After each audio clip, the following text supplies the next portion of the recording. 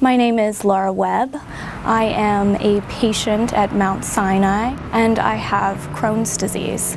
I use Health Promise to track my symptoms, primarily thinking about things like pain or am I anxious. This is a way for us as patients to really feel out where we are with our symptoms, how we're doing, and then communicate that information to the doctor in real time. So through Prescription Universe, we are able to combine our apps, third-party apps, in a curated platform, and when the patient comes to us, we can actually prescribe them an app very much like we prescribe a medication. We can open the electronic medical record, go to the patient chart, and instead of clicking on medications, we click on the right app and we choose prescribe, okay, and the app gets into the hand. The link of the app gets into the hands of the patient in their smartphone or in the emails. Who's using it the most these days? So most still internal medicine. We just actually had a breakfast remoting the site. It's really groundbreaking when we use a technology platform that really brings ideas together.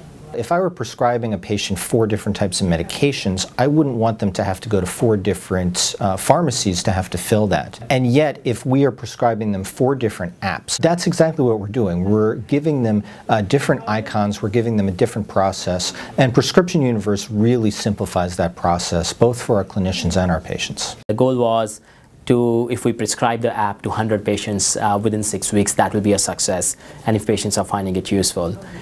We were totally blown away the results that within 6 weeks we had more than 2,000 patients who were prescribed the app. I've had a fantastic experience with my care at Mount Sinai, and one of the reasons for that is that the hospital is constantly innovating. The doctors are truly invested in the care longer term of the patients, whether that's mental, physical, or just general well-being.